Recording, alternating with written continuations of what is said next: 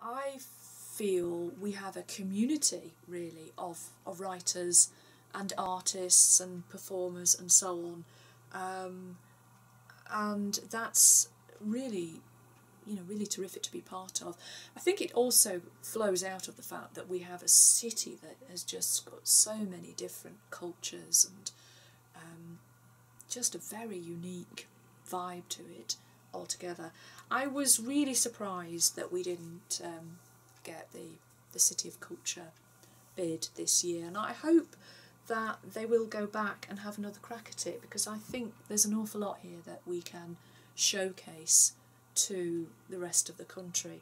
But for those of us who are in the middle of it, who are working here, who are writing here, producing art of whatever kind, it's a great place to be, and wonderful audiences.